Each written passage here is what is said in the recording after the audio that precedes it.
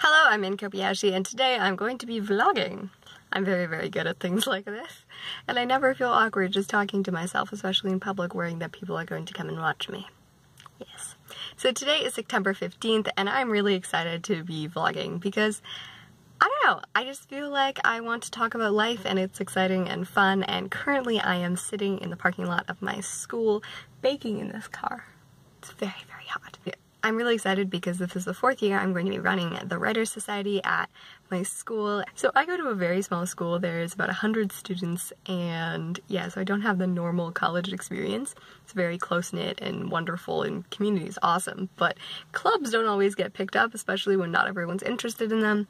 But I really enjoy writing, and so far people have come out and supported me for the first few weeks, and then it's like me mostly for the rest of the year / the club just kind of dies slowly, and I'm like, please come, and then I just beg and drag people to my club. I'm that kind of person. But this meeting is supposedly going to have 5 people at it, and I'm really excited because I love talking about writing and reading. Hi! So it's later on the 15th, and it's some really exciting news because my birthday present from my roommate Angie, she just gave it to me, and it is absolutely amazing. And this describes me more than like anything else, and it says, "One does not stop buying books because there is no more shelf space."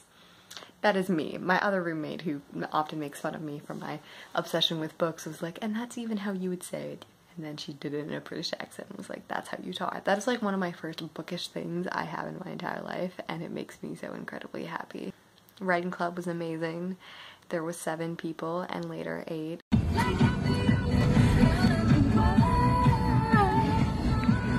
Girl in the world!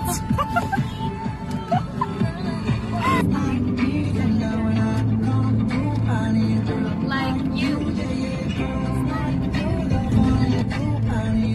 Like you. So I thought, since it is now the 17th and I haven't done an update on the books I've read or have been reading for a while, so I'm currently reading like 21 books, and I'm reading a lot of physical books rather than audiobooks because I didn't have internet for 15 days. You're Not a Country, Africa. I started this during the POC-a-thon. It is a very dense book. Like, this is some of my pages that just have a lot of writing on them. And then at the end of each chapter, I'm going through and writing my thoughts and discussions on it. I halted a little bit at the beginning of school just because I've been working really busy weeks. I've been working every day for the last few weeks, so I haven't really picked it up as much because I'm exhausted. And another one that I've been reading for a little bit that I'm enjoying very much is Anne of Avonlea. I finished the first one of the series in August again. This is the second book in the series. I'm like nearly done. I think I pulled out the bookmark.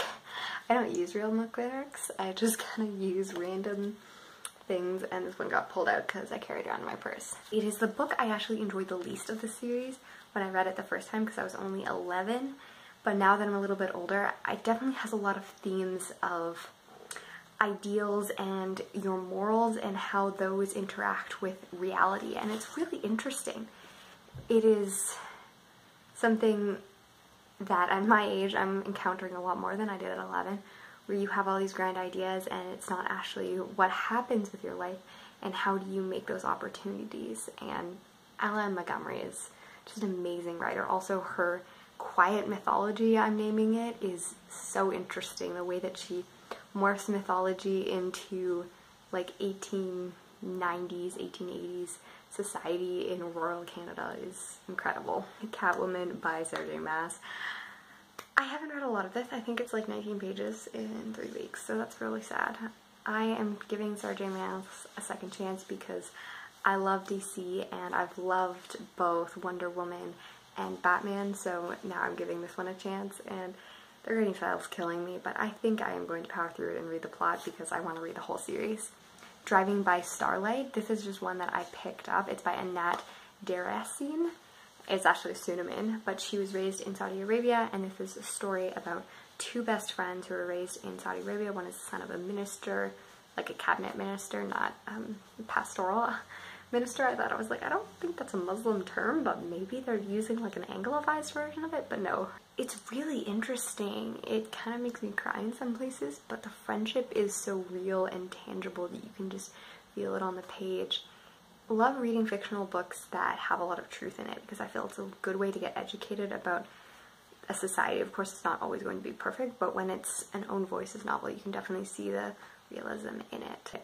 I'm still reading through the poetry of Langston Hughes. I'm not sure if I'm going to complete it because it is a whole very large book. I finished 2 audiobooks in the last few days. I just finished Ace of Shades, which is incredible. Like, I thought it was just probably like overhyped a little bit, but the writing is so beautiful and lyrical. It's one of those books that I really hope I'm going to go back and read physically because I just think it's very interesting and I want to understand the world better, because I feel like when I was listening to an audiobook I maybe didn't capture all of that. And I'm almost done Ian Fleming's Casino Royale, which is the first James Bond book, and I'm kind of disappointed. I have like 15 minutes left at this point, and the mystery and whatever, okay. The last like 2.5 hours is just being about his love life, but like a weird love life. Like, he's like, yes, I was going to marry this woman, but also his torture in the book is just the man like repeatedly trying to hack off his penis, I think. Like, I think that's what's happening. It's said in like very delicate language. It's like, you're not going to be a man by the end of this. And I was like, oh, okay. It's like, yes.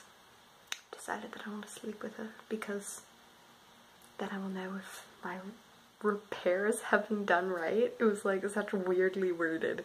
I don't think it's a series that I'm going to continue. I'm pretty sure I've watched a few James Bonds when I was a kid because my dad really loves it, but I haven't watched it in recollection. So maybe I'm just not a James Bonds fan. So it's disappointing. I am going to start The Lightning Thief real soon. It is a book that I am going to binge because I am part of Demigods Anonymous. It's one of my favorite books. It's just, I'm trying to finish like some of the books that I have, or the books that are from the library, and I'm just not succeeding very well, but I know it's a book that I can read in like a day. Thank you so much for watching this video and joining me this week, and I hope you have a wonderful, wonderful time, and happy reading and writing. Bye.